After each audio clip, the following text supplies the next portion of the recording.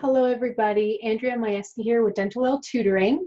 A day in the life, let's say, of a dental professional, because not necessarily a dental hygienist, not necessarily a dental assistant, but this could happen to anybody working in the dental office. So I think that this will be a great thing to talk about, and this happened to me today, so that's why I'm talking about it. So I have a patient who was extremely nervous. And this could go for any age. They could be 18, they could be 40, they could be 80, it doesn't matter. But you might be wondering, well, what's the best way to handle a patient or to talk to a patient who's extremely nervous? Now, I don't, it's not nice to deal with those patients because I feel like I'm put on the spot more. You don't want to say the wrong thing. You don't want to do the wrong thing. You want them to be happy. You don't want them to be like holding the chair like this for a whole hour. So there are right things to say and there's wrong things to say too. So I'm going to go back and forth on this a little bit. But so let's say you have a patient who comes in and they pretty much tell you right away, like, hi, I'm really nervous. It's my first appointment here. I haven't been to the dentist in like 5 years because I had a bad experience. I don't like it. I had a mean one before. I'm not happy to be here. So let's say they're coming in for their cleaning. Okay, so let's just say it's their first cleaning, right? So you haven't even looked inside their mouth. You don't know how their oral hygiene is. It could be horrible. The cleaning could be painful. Who knows, right? But so this applies to everybody. So what you need to do is say to them, I totally understand. We see a lot of nervous patients. We totally understand. Thank you for letting me know. But I can happily say that you have come to the right place. If you have any questions at any time, please let me know because I am here to help. I do completely understand. So do not be afraid to say that. Talk with them, not at them. Say to them, things like, I totally understand. Even when I was a kid, I hated the dentist because he was mean and I was terrified for years. I saw a patient the other day who was 45 and said that they hadn't been in 10 years because they were terrified. But the good news is after they saw us or me or whatever, they were like, oh my God, that was a huge weight off my shoulders. That wasn't so bad, So do not be afraid to be personal with them, okay? So I always do that first, always, because it does not help if you say to them, oh, you'll be fine. That doesn't help them, you guys, because they're thinking, are you even listening to me? Like, I'll be fine? Like, what do you mean I'll be fine? I'm not fine, I am nervous when I go to the doctors. I don't know why. I don't like having my blood taken. I don't like that. I'm nervous.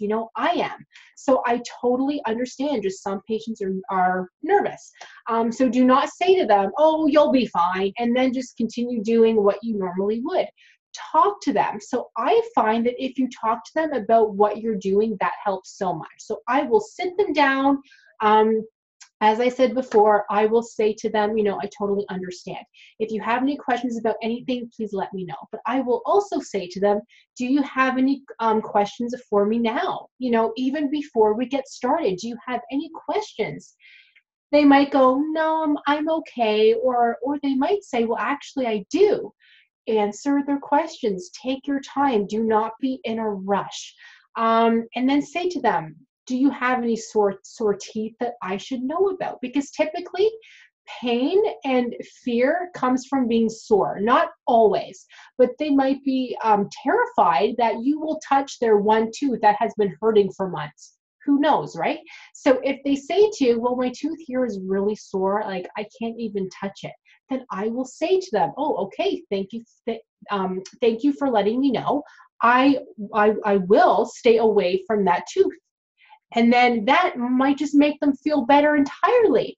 They might go, oh, okay, well, thank you. Or if they have a question, sorry guys, I think I just heard something. No one's there. and it got blurry. Can you guys see me? Okay, good.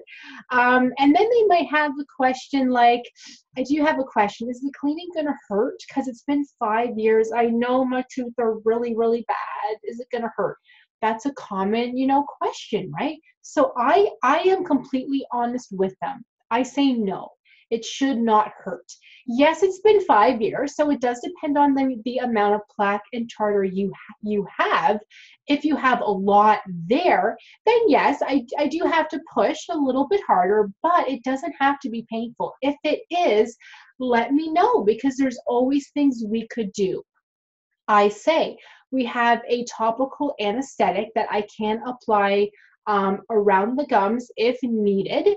We have a local anesthetic also. So if you're in pain, which you shouldn't be, but if you're sore, let me know, because I can have the dentist come in and give you a local anesthetic. So I actually show them like this. I don't know why, but that's what I do. And that will help to numb everything so you don't even feel anything. But that's for the more extreme cases. I'm not saying you need that, but I know so many patients that love it, and then I try to be a little bit funny, and I'll say, I don't know how people love to get the needle, but I have so many patients that love it, and that's the only way that they will get their teeth cleaned, if we do a local anesthetic first. So sure. So you know what? Because they might go, oh, I didn't even know you had offered that. I think I'd like that. It does happen. Or some say, oh gosh, no, I don't want a needle. I'll be fine. So it just depends on the person. But I take things slow. I am not going to go in there and start digging, okay? Even if I have to, I'm not going to do that, because they're anxious. They are nervous. They're like, what are you going to do, right? So I do, you guys. I take things slow. Often for a nervous patient, if I haven't seen them ever, or if it's been a long time, I can't clean the whole teeth. I can't. Even if they have light plaque, I take things slow, and I will probably clean about 3 teeth first. Like, I'll watch them and see how they're doing. If they're like this, I can tell they're uncomfortable, so I will stop and I will say, oh, I can tell this is uncomfortable for you. Would you like that topical anesthetic? Try that first. If they're still like this, they need local anesthetic, okay? Seriously, if they're like this the whole time, that's pretty stressful for me, okay? So I will say to them, hey, it is fine. How about we do the local anesthetic for half of the mouth today, see how you do. You might love it and say, wow, that was awesome. We have to do that from now on. So let's do half of the mouth today. Try it and see how you do. If they go, I don't know if I want the local, but they're sitting like this, they need the local, okay? Then you could say to them, okay, well, how about I try a different area and see if that's as sensitive for you. But if they're still like this, okay, seriously, you guys, they need the local. And tell them, say it doesn't have to be painful. Say, I can't clean your teeth because I can tell you're nervous and I don't want you to be sore. So how about we try the local? Let's do half the mouth today. That's it. And then you tell me afterwards if you loved it or if you hated it. It's totally up to you. They love to have that option. So that is an option. But as I said before, I do explain everything to them. Like I will say things to them like, okay, so I'll start on the upper right-hand side first. I'll clean about 3 teeth, okay, to just kind of see how you are. So after I clean 3 teeth, I do stop and say, so how is everything so far? Is it tender, painful, anything? Hopefully they say, no, that's actually pretty good. Okay, then I will move on. But I will also say to them, but please stop me anytime. If you need anything, just lift up your left hand and I will stop. them knowing that they are in control, I think helps. So even as I'm cleaning, you know, I will talk to them, you know, say, okay, on this tooth, there's a little bit more plaque here, but this one, there's like no plaque there. How is that even possible? So I try to mix it with the good and the bad, even if their mouth is horrible, okay? Seriously, horrible. I won't say that to them. I will say, there's a lot of plaque here. There's a lot of stain, especially on the inside of all of your teeth. So that is something that we have to work on. But the funny thing is, this one tooth, there's no plaque on it. So are you brushing that tooth differently or something? You know, so I still try to be nice. And I try to be nice. And I try to make them feel comfortable. And I will also say, so if I have to use either the piezo or the Cavitron, then I will say to them, because that can be anxious for some people too, right? Because there's a lot of water and it makes noise. So I'll say to them, okay, I'm going to use an instrument now that sprays out some water. It is excellent. Like, your teeth will feel amazing afterwards. It does spray a little bit of water, even though it's a lot, but I say a little bit. And it kind of makes an interesting noise too, but same thing with this. I'll clean 3 teeth. Let me know how you are. As I'm cleaning with the piezo and the Cavitron, I say, wow, that stain is coming off a lot quicker than I thought. So they hear me say that, and then they go, oh, okay, so this is a good instrument, right? So even if they're a little bit like, oh, I don't like that so much, they will like it more if I say, oh, wow, it looks amazing. I don't know. It's just something that I do. If they're uncomfortable, though, and that's painful for them, they probably need local. Okay, if you need to use the piezo or the Cavitron, do it, but they might need local. That's all. So I say that to them. So I talk to them the whole time. At the end of the appointment, I do say to them, so as I was cleaning the top or the bottom, anything sore, tender, painful, anything, hopefully they say, no, that was actually okay. It was easier than I thought. I say to them, well, it took, you haven't been in for 5 years. And so next time will be so much easier. If you can come in every 4 months, that would be amazing. We'd be done in probably an hour. That's it. And you would love it, honestly. So if you thought today was pretty good, next time will be a piece of cake. So I do say that to them. And I say, any questions about anything? Plus, I like to know. So I do also say, now, how was your appointment today? Because I know that you were pretty nervous. Is there anything that I could have improved on? Like, how did everything feel? Did you like the instrument that sprays out some water? Yes or no? You know, so I do ask them. So they always feel like they're in control. That's huge, you guys.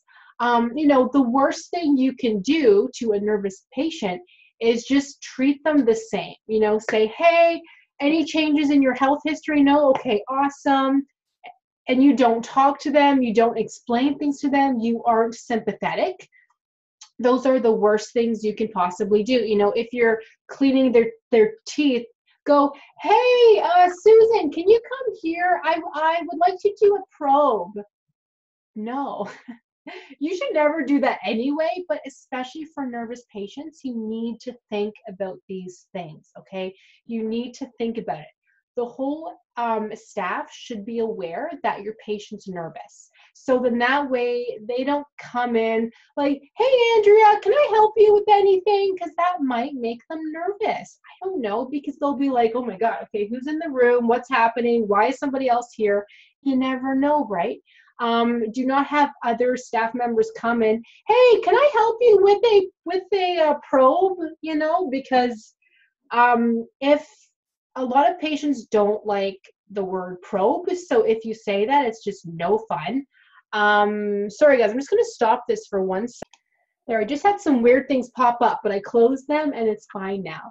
You know, so just have all of the staff be aware. Try to be on time for an anxious patient, because if they're sitting there waiting for their appointment, they're not going to be happy. If they've never seen you before, talk about yourself a little bit as you're cleaning. My name's Andrea. I've been here for this long. I've been in the dental profession for this long. I've seen a lot of nervous patients. I don't know, something like that.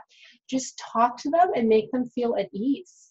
So sorry guys, this was a longer video than I thought, but thank you for watching. If you guys want me to talk about a certain appointment, a certain patient, let's talk about it. Give me some ideas. I'd be so happy to help. Thank you guys for watching, and I'll see you in the next one.